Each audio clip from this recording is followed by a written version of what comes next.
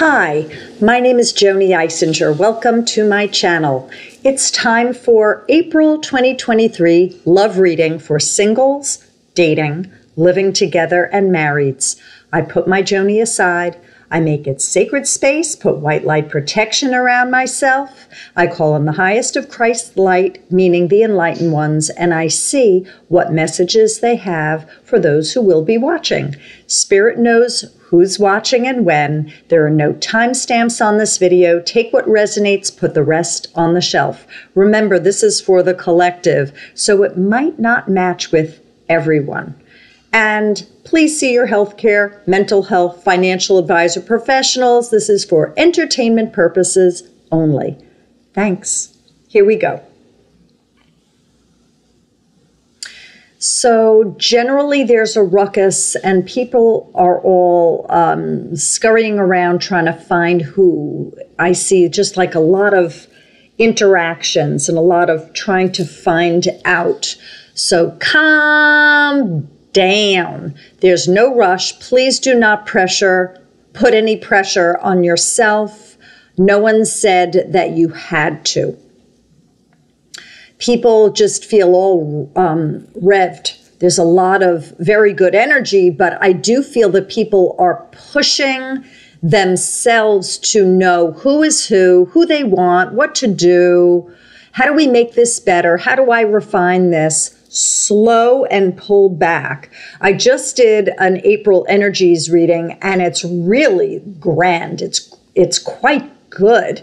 And so I'm now seeing, as I channel, I'm seeing the crossover, the parallel, that with this expansive, yummy energy, take the leap, jump, go, that it filters into the love area, but people need, with their determination and they're scouting around or they're being positioned with someone, just hold on with this exciting energy. Pull back a bit. Refrain from jumping into something that isn't right, that isn't yours.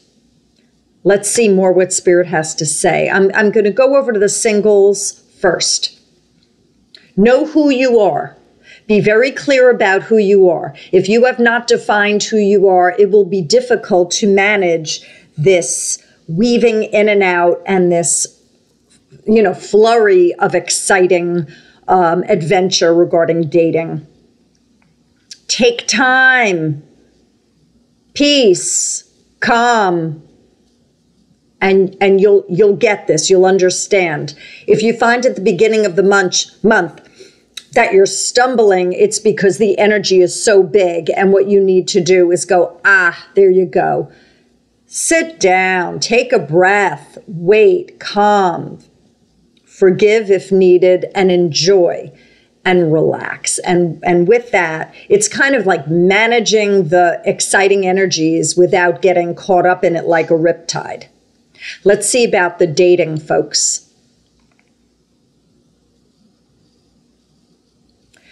It's, again, there's this flurry of information, and I see a lot of you wanting to get information. So proceed, pace yourself, and ask a lot of questions.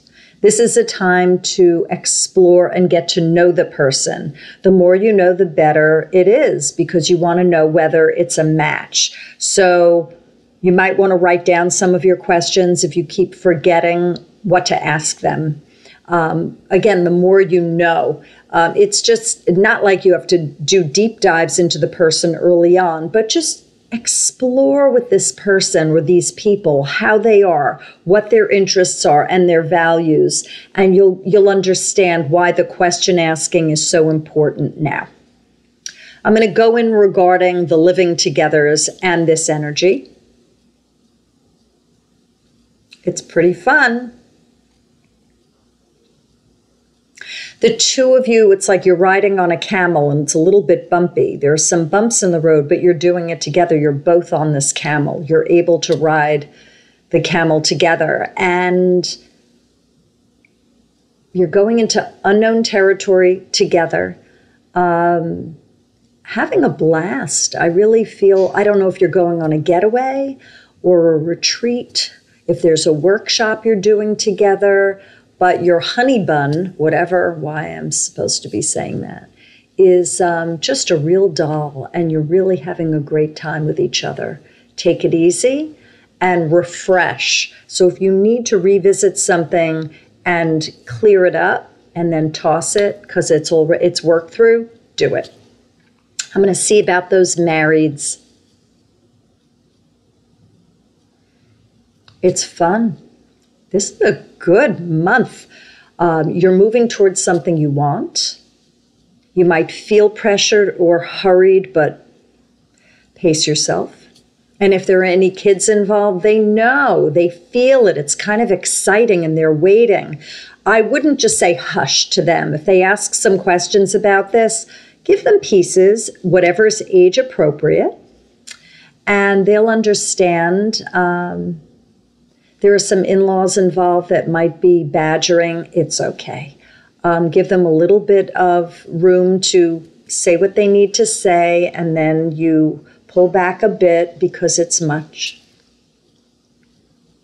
And Spirit wants me to share that some are very dear, so not all in-laws are badgering. There are many that are rooting for. But for the ones where there are in-laws involved and there's some pushing and prying, you know what to do. You've done it before. And if the other partner needs to do it, then ask for their assistance. I'm going to go in and see what Spirit has to say for more regarding the April love. So some of you have this idea, 2 is better, 2 is better, 2 is better. Who said? Who said? So for those of you that want to break up, take time out and see whether this person is assisting you, whether they are being of service, whether they're a necessary part in your soul growth, whether you don't like what they're saying, but what they're saying is really true and honest, and you're breaking free because you don't want to work on yourself. If a breakup is necessary, then you do what your heart guides you to do. I am not telling you to break up. I'm not telling you to stay. This is for you to do. You go into your search engine, your heart, and figure out what you need to do. This 2 is better than 1. Sometimes people need to be alone. They need to be solo. They need to work on themselves and heal self before they add another person into their lives. If you have written a script that you are better off with another person and you haven't done your internal work and there are broken parts, that person is going to possibly mirror your broken parts. They might point them out to you, and if you resent them for pointing it out, that's your bad. That is their job. They're being of service, and that your higher self probably called them in to do so for your healing. Work on self, complete self, and then anyone after that is a welcome addition to your whole work through self. Doesn't mean that we're all worked through. We're all works in progress, but work through your issues and your vibration will go up, and then you will be meeting another of a similar vibration. Yes, there's healing involved with every relationship, but the more you work on self, the higher you will be drawing in folk. I'm going to keep going in.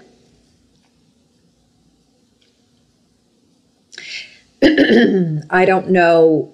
I don't know whether it's singles, dating, living together, or married, but I see a lot of kids that are pushing and wanting and they're needy. Don't shut them up with food. Don't shut them up with TV. Listen to them. They need you. They want you. Talk to them. Don't ignore them. They are your friend. They are part of your soul group. Whether they're stepkids, half-step kids, your kids, adopted kids, foster kids, you're caregiving them, whatever the case is, these kids that are pestering you need you, and you need to explore what they're asking of you. They're family. And you will love that when you listen to them and you take care of them that way. I'll see about more for love. If you see a couple that is a great match, you can hold that space for yourself and believe that you are able to create a loving duo like that. If that type of couple comes on your path or into your reality, onto your movie set, it means that Spirit is showing you that it is possible for you to enliven your life with another that is of similar and of joy and very well paired. You need to believe it's possible. Grow into that belief if you have doubt. Take steps towards being social, being out there, being available, and any anxiety can pass if you work through issues regarding fear and doubt.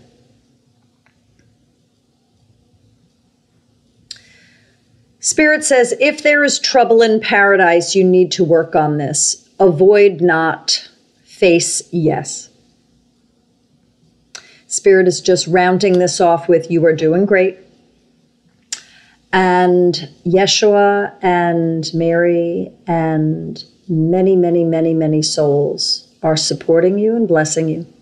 They are cheering. There are divine ones, ascended masters, archangels, guides, departed ones, elementals, star beings, consciousnesses on high that sit with you and talk to you. And if you are of another faith where you don't believe in Jesus and Mary, it is fine. There are many, many, many high souls that work with you around endearment, heart, love of self and other, family, and creating partnership. I hope this assists you, and enjoy this time, and I will see you in May for a May Love reading. Bye, y'all.